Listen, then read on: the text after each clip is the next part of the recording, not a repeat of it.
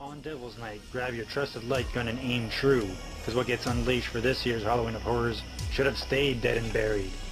A console so evil it would make the Jaguar and Virtual Boy look like saints. During the era of the 2600, Intellivision and ColecoVision, this silent system would have eclipsed them all as the ultimate gaming experience, but was buried under the weight of the video game crash of '83.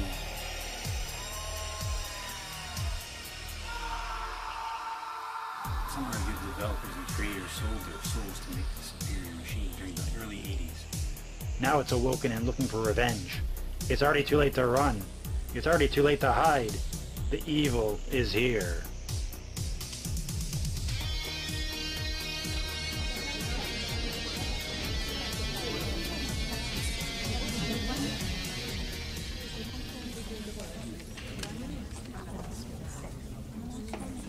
If you have a weak constitution, then the director of this film advises you not to see Beyond the Door.